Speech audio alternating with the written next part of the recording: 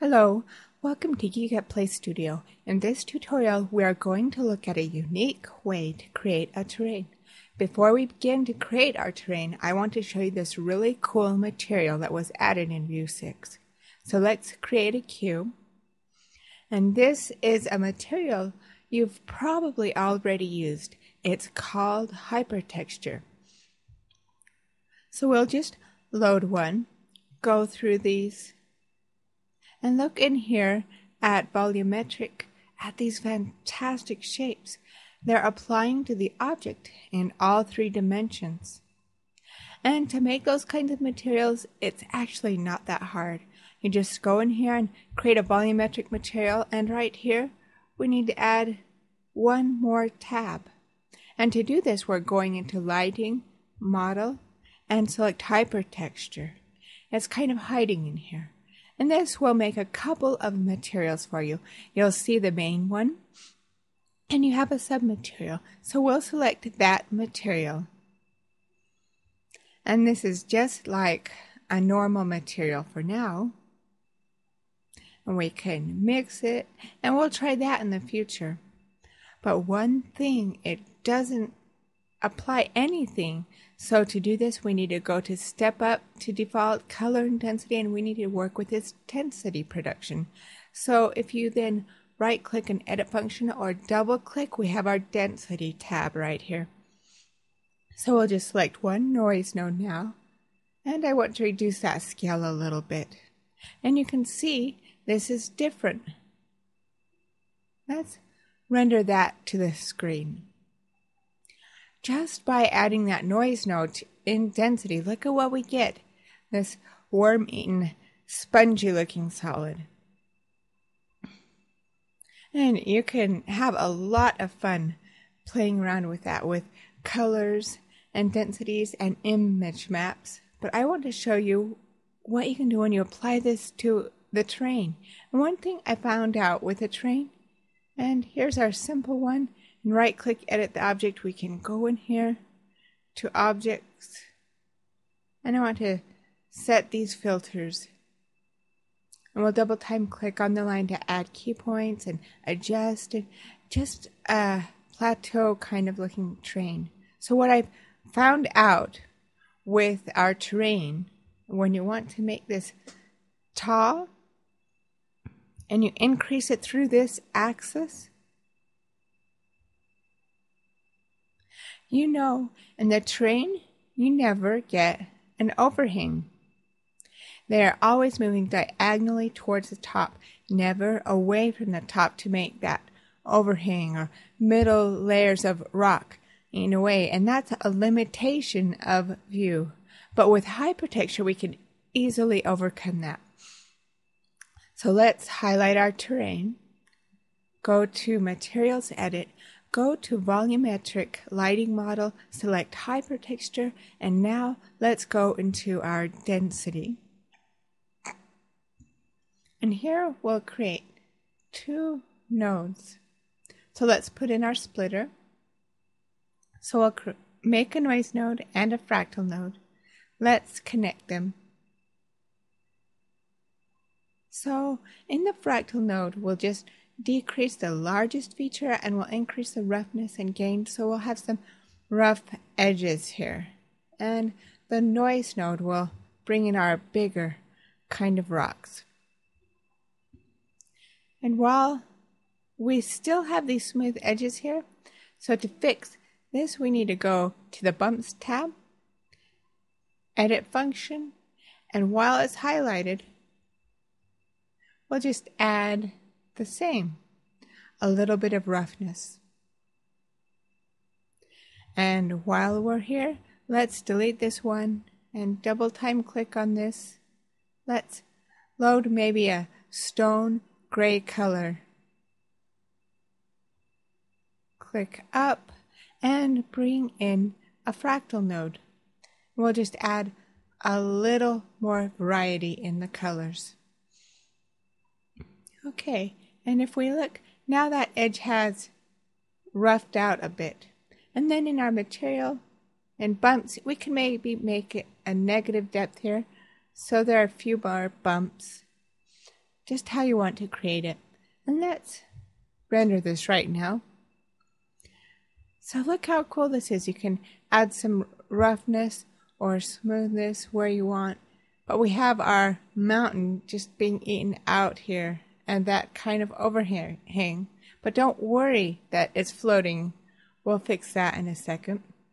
We'll go right here and let's go to maybe edit this filter a little bit. We'll just add some key points in here and make it a little bit more rough on the rocks through that. And then we'll go into default and edit density, and one way to increase the roughness here is to just add a node and add a multiplier to that. In the fractal node, maybe we want to adjust these a little bit.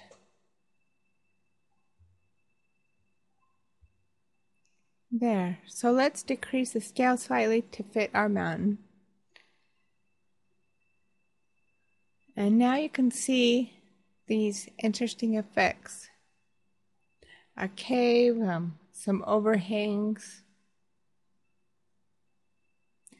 And you know, I want to modify a few more things in here. Scale needs to come back up a bit. And in the noise node, decrease the scale, and then in the multiply filter, increase that a little. And overall density, you can also apply it right here. And if you go lower, you can see what happens, or higher. And we'll make this about 3.1. And let's increase the quality boost. And this will be our first layer. So we aren't going to have those rocks just hanging in the air like this. So now let's create another terrain, and we'll just increase it here, make it bigger, make sure it's just slightly shorter than the previous one. Put it down in there.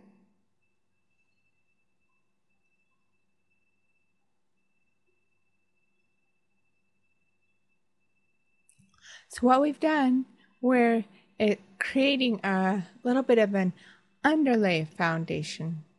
So the rocks aren't just hanging in the air. They're kind of blending in and they're attached to the land here.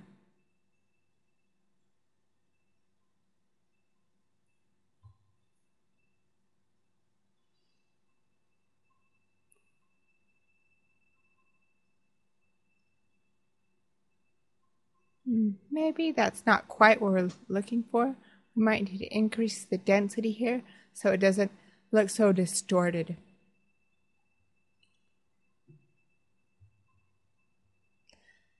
Let's increase the size of that underlying terrain a little bit more and maybe rotate this a little bit.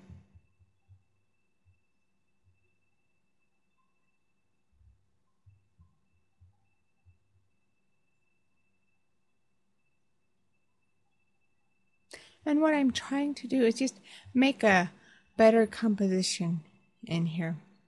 And one thing we don't need to do here is we don't need to have this on both materials in the mix, just on one.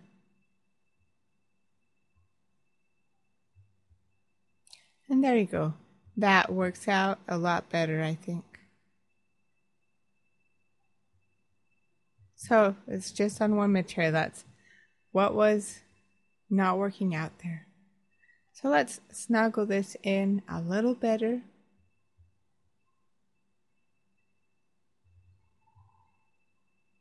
And we'll preview again.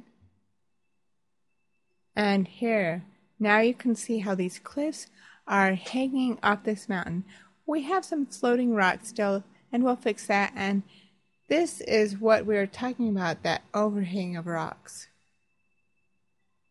Now to fix those floating rocks, we can go in here and open our material editor. We'll select our material and click ecosystem. And you can add as many layers as you want to make this very complex. So let's go to the trees, and you know what, this Soneratia tree will work well for that. Let's increase our density, decrease the scaling, remove decay near foreign objects, and let's populate it now.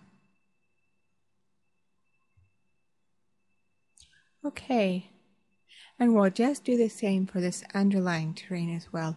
Let's create an ecosystem, plant, Sonoratia tree, increase the density, disable the decay near foreign objects because we have these two objects, terrains merging, and if we did otherwise, the trees wouldn't populate it that much.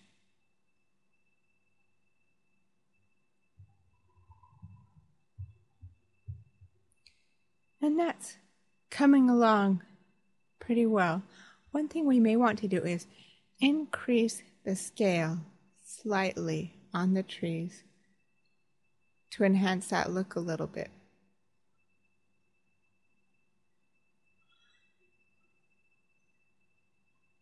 So now let's load an atmosphere and find something dark.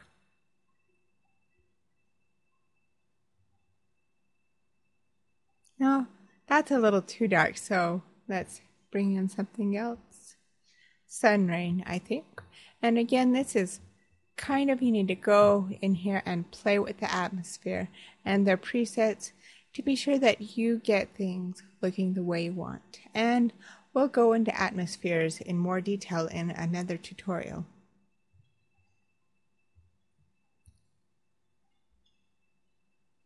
Okay, that's getting about right. We want to increase the glow a little bit. And let's preview it one more time.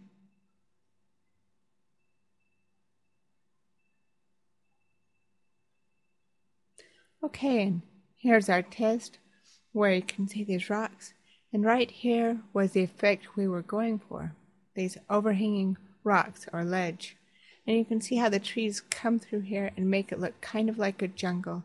So let's just fix the background. So we have our ground. Let's go into landscape and choose vegetation. And we maybe want to add one more mountain in the distance. Somewhere right there.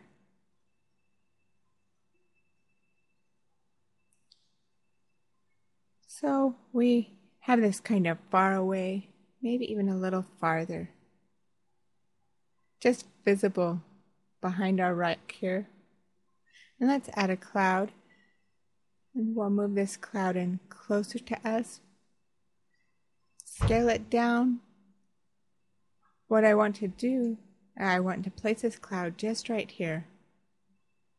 Low to the ground.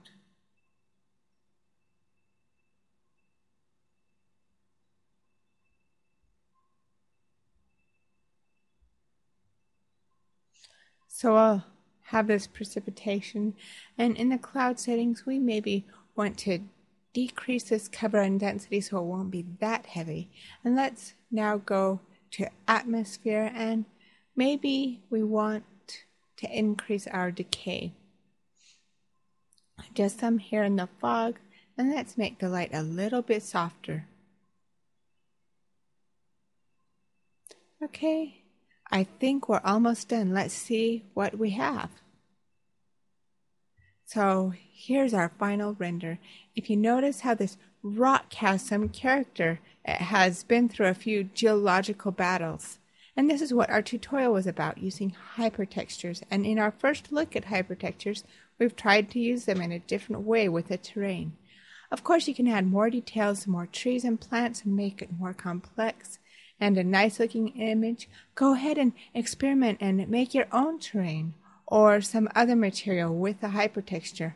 Another interesting use of them is to create water splashes and waterfalls, and we'll look at that in our next tutorial on hypertexture materials. Thank you for viewing this Geekatplay tutorial. For more tutorials, resources, and community, please visit us at www.geekatplay.com or www.vututorials.com.